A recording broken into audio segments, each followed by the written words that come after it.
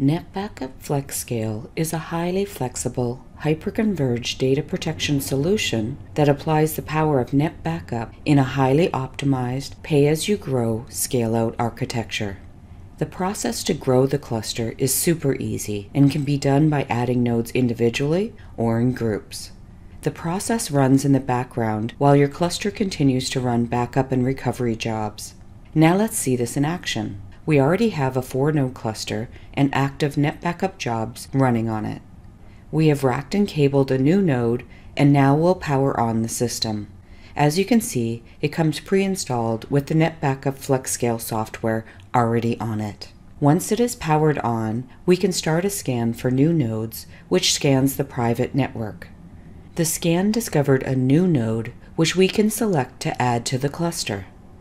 It shows the before and after cluster details. Here you can choose the priority for the node addition. Setting it for overall system performance keeps the priority to backup and recovery jobs. Setting it for faster reconfiguration sets the priority to node addition process. Either way, NetBackup jobs will continue uninterrupted. The time it takes to complete node addition is dependent upon the amount of data in the cluster and the priority being set. Next, we simply provide a name for the node, this will be 111, and the name and IP for both the data and management network, and optionally the IPMI network. Now the cluster reconfiguration will begin, automatically starting with configuring the new node's software and network, scaling the clustered file system, and adding the nodes into the cluster. At any point, you can look at details of the activities to see what is actually happening. You can also see that while the node add process is running, NetBackup jobs are happening at the same time uninterrupted. Next, the cluster reconfiguration process starts rebalancing operations. This will move data from the existing nodes to the new node using the private network.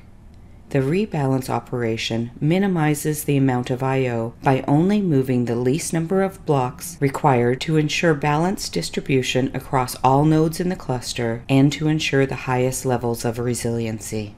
Lastly, the reconfiguration operation scales the NetBackup services by starting additional containers on the new node and joining the new node into the NetBackup cluster. Once completed, we can see the cluster now shows all 5 nodes and 60 disks instead of the 4 nodes and 48 disks previously seen.